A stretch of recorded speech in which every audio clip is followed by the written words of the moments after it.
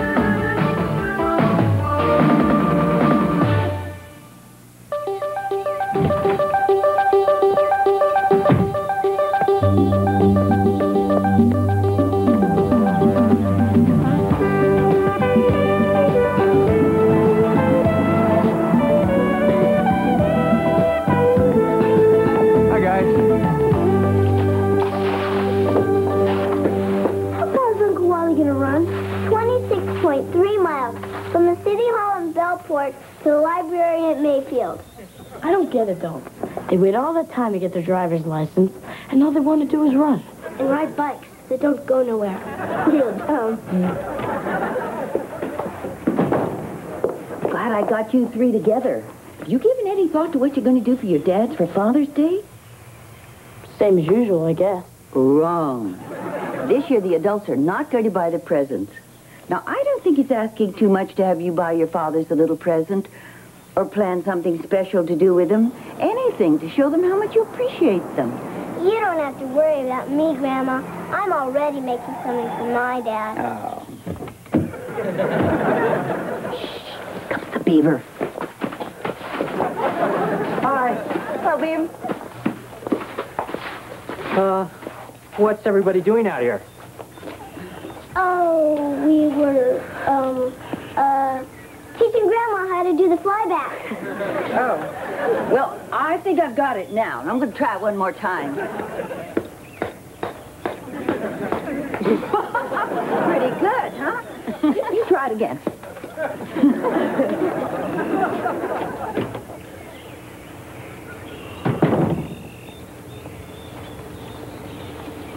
Now, look, I know you boys aren't going to disappoint your father, so don't put it off until the last minute. Okay. I'll buy him something with the money I've left from what Dad gave me to buy you a Mother's Day present. I guess that's allowed. How about you, Ollie? Well, I would have had some money, except then I got this hole in my pocket. Well, I guess we could arrange a small emergency loan, provided your pockets are in good working order. Thanks, Grandma. And don't worry, I'll keep the money in my socks. The holes are smaller.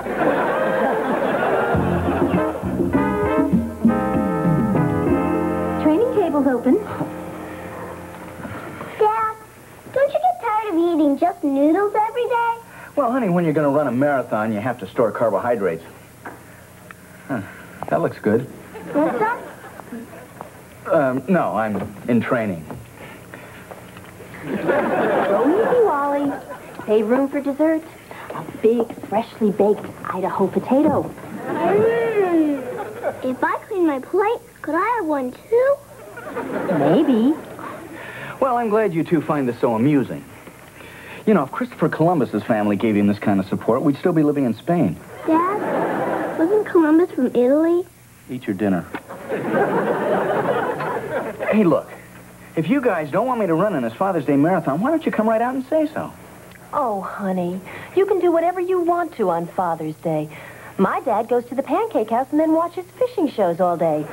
You want to run 26 miles, it's okay with us, guys. Really? Thanks, guys. Oh. 7:30. I'm off to bed.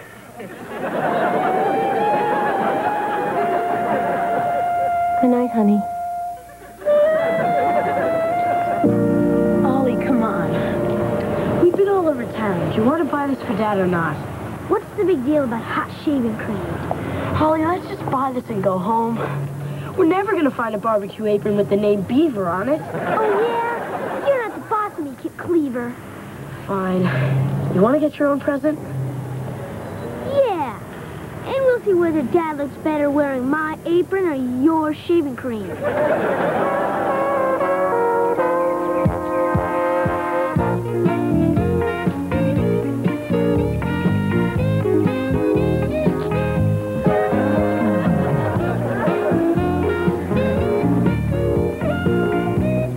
Hi, Uncle Wally.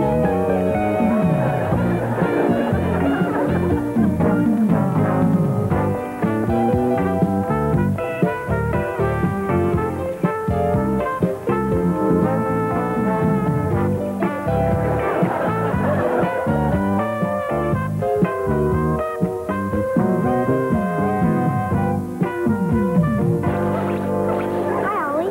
Hi, Duffy. Guys? Pretty neat hat. Pretty neat. I think we should make whoever invented this president of the whole world. Yeah. I never saw a hat that did anything but sit on your head. Hey, could I try it on? Well, all right. Just try not to slobber all over the part you put in your mouth.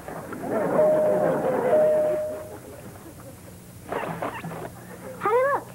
A lot better than you usually do. Thanks. Boy, I wish I could have one of those. But I'm supposed to be buying something for my dad. Hey, why don't you buy one for your dad? Well, I was kind of thinking of something more practical. Like those things grown-ups put in their shoes, so their feet don't stink. Come on, Ollie. Your old man's gotta make a big fuss tomorrow, no matter what you get him, right? Yeah, I guess. So, he pretends to love it. In 2 weeks, he forgets all about it. You get to keep the hat, and everybody's happy. Thanks, Duffy. You know, you're a lot smarter than you look.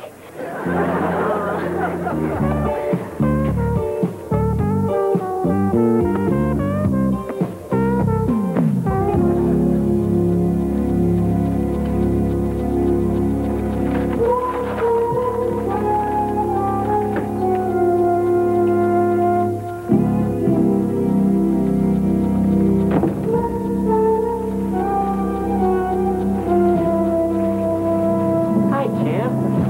I didn't hear you come in. Dad, what are you doing in here? I just rehung the towel bar. No more chin-ups in the bathroom. Right, Dad. What you got in the bag? What bag? Oh, this bag. Oh, it's for my bag collection. Oh, I didn't know you collected bags. Oh, yeah. Hundreds of paper bags from all over the world. Want to see 'em? We'll have to do that real soon. Right now, I promised your Uncle Wally I'd help him take his blood pressure.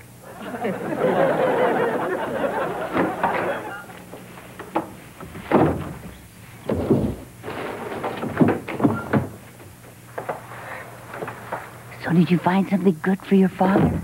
Oh, yeah. He's gonna love it. And did you have it wrapped? No, this wasn't a wrapping place. The guy had enough trouble just making change. Well, come on. You need to fix it up real nice. Your father's going to be back any time. But Dad isn't a surprise. We're not going to tell Dad, you little chuckle brain. Thank you, Kip.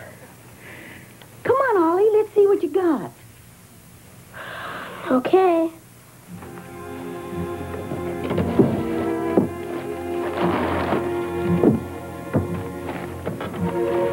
But just remember, I didn't like it so much when I first saw it either.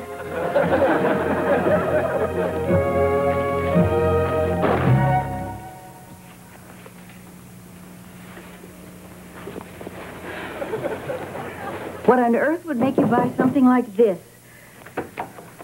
Oh, hi, everybody. Duffy, why didn't you wait outside for a few minutes? Oh, I'm sorry. I didn't know Oliver was getting yelled at, or I would have just listened at the door. Oliver, how long did you think you could pass this off as a gift? Well, I was hoping at least till Dad opened it. Maybe you better start thinking about other people's feelings instead of just your own. And clean up this room. Boy, Ollie, you sure messed up this time.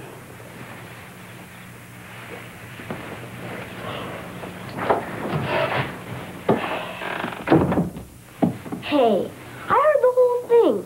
This never would have happened if you would have listened to me and gotten the blue one. Come on, Duffy. I already feel like the dumbest kid who ever lived. Nah, you're not the dumbest. I saw him on a TV special. You better go now, Duffy. I'm going to stand in front of the air conditioning and catch ammonia. That way, no one will yell at me tomorrow. Look, I know how to give your dad a great present, and it won't cost a thing. You see, grown-ups are weird. They really would rather get something that you made for them. You any good with these? I think there's some things okay. Like what? Batman? Good enough. Now, if you really want to make your dad happy tomorrow, all you gotta do is draw a picture of you hugging him. That's it? Yeah. Stand in front of the house with a happy son. I bet your dad cries and tells you it's the best present he ever had. That does look like Batman. That's the house. Oh.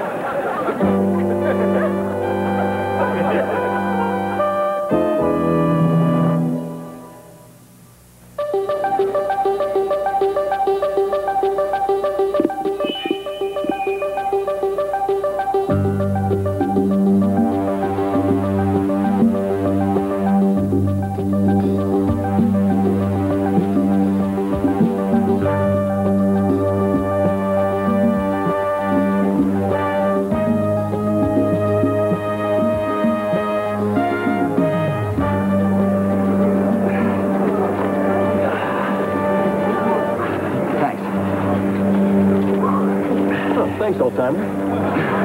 Anytime, Sonny.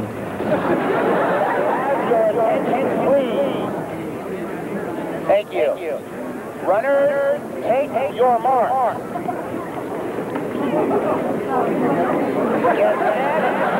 Oh, yuck.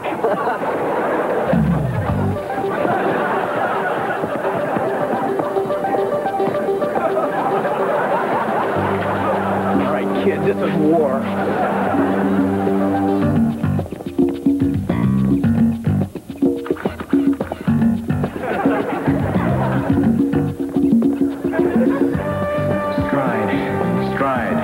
Stride.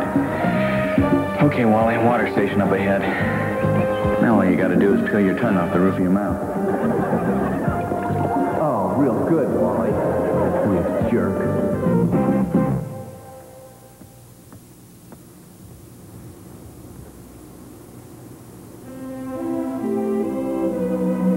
Hi, Dad. Oh, hi, babe. Oh, come on, sit down. All right. What is it? Well, when I made up the story about having a parrot, that was wrong. That's right. And you helping me keep it made a secret. That was wrong, too. That's right, too. But you're a father. How come you did it?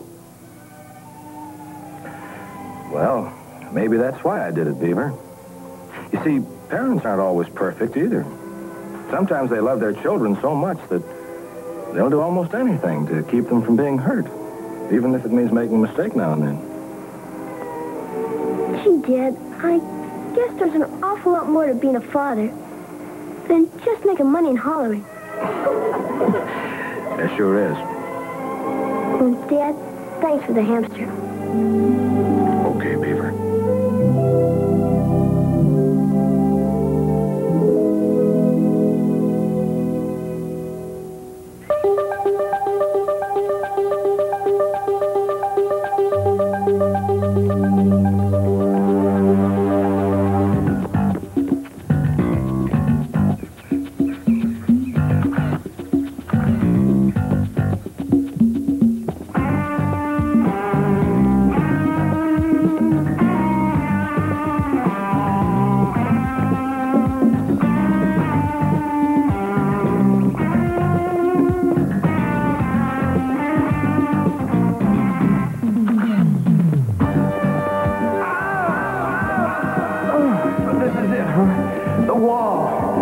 Every runner dreads. Molly, if you can fight your way through this, you can make it. Oh, why couldn't my goal have been to improve my bowling? Everyone was right. I'm too old. I'm in pain. I want to stop. I want to go home. Listen to yourself, you ninny. Don't you want to beat that kid? What have you been training for? If you stop now, you'll never be able to show your face at the health club again. Come on. Come on, Cleaver. Stride, stride, stride.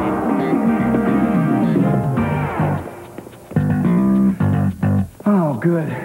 Pine Street. It's all downhill from here. Except for the hill. There you go, Kip. Hey, Ollie. Thanks. Yeah. I'll get a towel. Thanks. Morning, Eddie. Good morning, Mrs. Cleaver. My, what a lovely... Why, that certainly is a handsome outfit you're wearing. Well, it's my Father's Day present. You know how it is. I've got to wear it at least once just so they don't think they totally wasted their money. Nonetheless, certainly does become you. Yeah, well, I guess it does accentuate my natural athletic grace. Speaking of which, what's the latest from the Bunyan Derby? All we've heard is he didn't get off to a very good start. Hey, I wouldn't worry. You know, he didn't pass the bar exam the first time he took it either. Hey, here he comes. Here he is. Yeah. He's coming around the corner.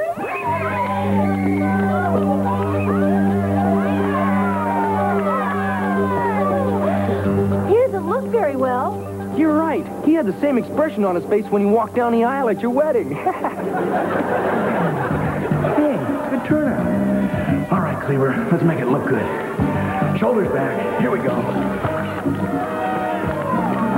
Oh, look at him. My wife, my daughter, my video camera, my mother, my brother, my nephews, my best friend. Oh, I love them. Everything I am, I owe to them. And I've never even thanked them.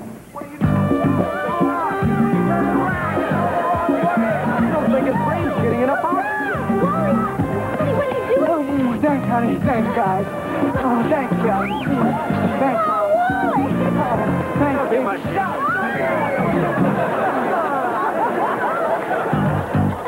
see if we can beat him to the finish line. Yeah. We beat him to the finish line. Didn't take much.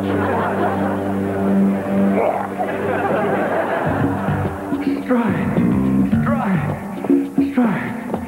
Oh, just a few more blocks. I can stop. Stride.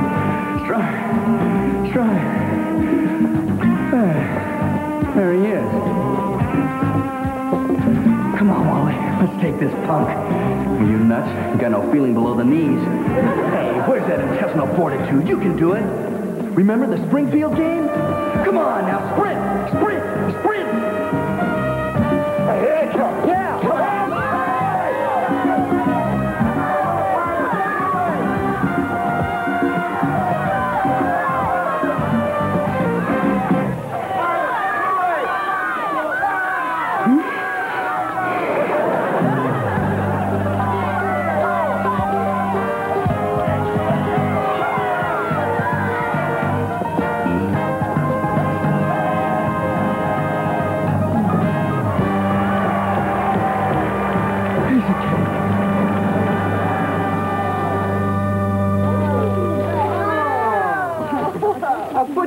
Ribisi.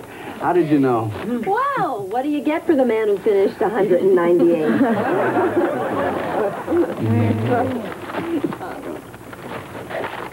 Well, what do we have here?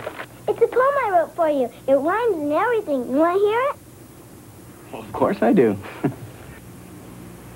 My Dad, by Kelly J. Cleaver. My dad was born after World War II. His eyes are very, very blue. When I was young, he read me Tom Sawyer. He makes a good living because he's a lawyer. Other kids think their dads are king, but mine's the best, and I'm not lying. My dad, my daddy, my pop, my father, my friend, my... Kelly, honey, I'm sure your father would love to hear this again when he wakes up.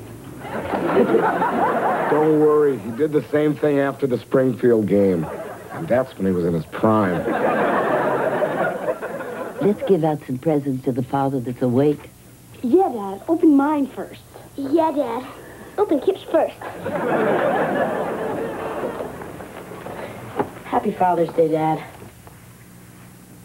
Oh, thanks, Kip. Let's see, what is this? Hey, endangered species cologne. You know, that's terrific. You really didn't have to do this. Big deal. Happy Father's Day, Dad. Ah, thanks, son. Oliver, you have something for your father. I hope. Oh, yeah. I guess I sort of do.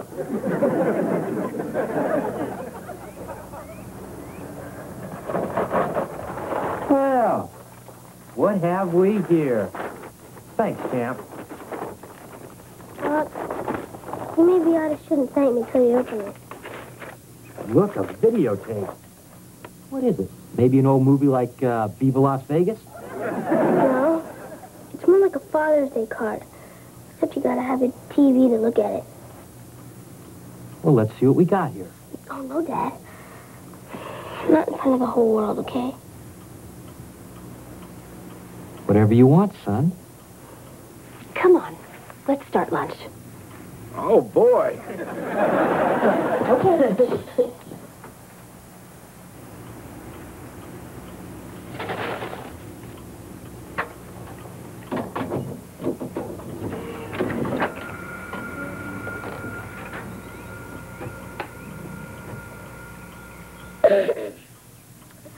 Hi, Dad. Hang on, Ollie. It's all blurry. Ready, set, go. Hi, Dad. It's me, your son, Oliver Cleaver. And the reason I'm doing this is because you got a right to know what kind of a rat your kid is. Because only a real rat wouldn't come up with a gift for his dad on Father's Day. It's not like he didn't have a chance or anything. Grandma lended me the money, and I blew it all on junk, like ice cream. And this.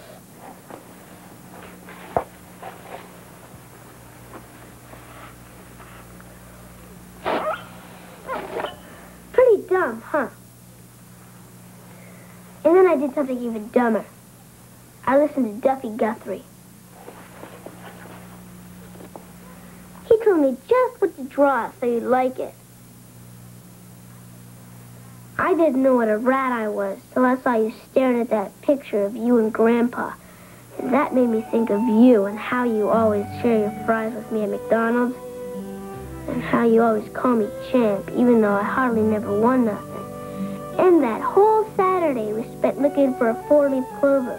And when we come home at night, I always pretend to fall asleep in the car. Because nothing feels nicer than when you carry me upstairs and put me into bed. And Dad, even though I did goof up, can we still be friends? Because I sure love you a lot. Okay?